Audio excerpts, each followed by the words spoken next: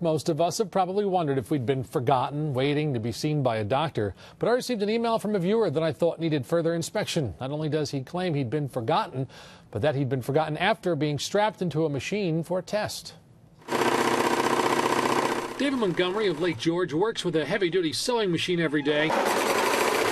But the canvas boat maker was facing a different machine recently, an MRI, something like this one, designed for orthopedic use. Just to find out what is going on with my knees. He says the folks at Orthopedics Associates of Saratoga saw him at 11 a.m. Tuesday. You're up in that, your legs in that machine right up into the joint of your hip, actually. And you're locked in place, that seat. And they lock that seat in place so you can't move. After about 30 minutes, the tech signaled through an observation window the process was complete. She said, "You're all done.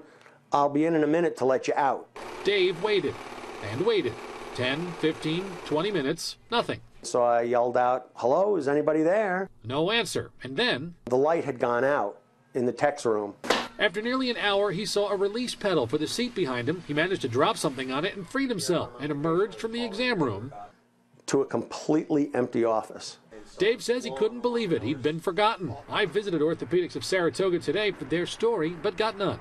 A woman I spoke to in the practice said that there was no one around to give me a comment on camera, but added that they're bound by patient confidentiality laws.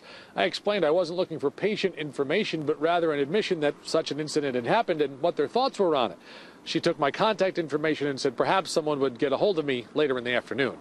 I was never contacted, neither was Dave, until he told him he'd called Channel 6. He says he knows it was a mistake, but just wanted someone to apologize.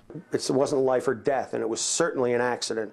But they're lacking in accountability of their patients and procedures. It could have been an older person or somebody who was claustrophobic. Somebody should have picked the phone up and said, "Hey, we're sorry."